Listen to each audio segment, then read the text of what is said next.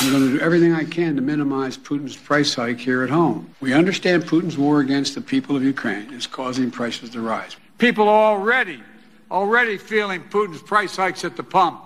Make no mistake, inflation is largely the fault of Putin.